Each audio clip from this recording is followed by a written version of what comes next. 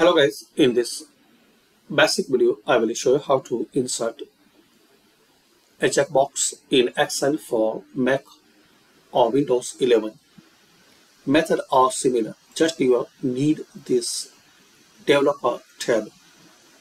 Click on File in Windows, Options, Customize ribbon and just select this developer. Then click on OK.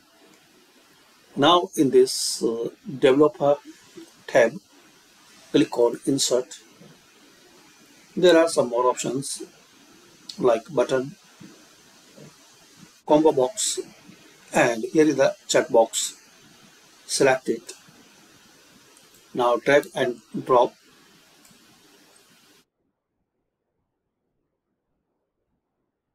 So this is the way guys you can insert checkbox.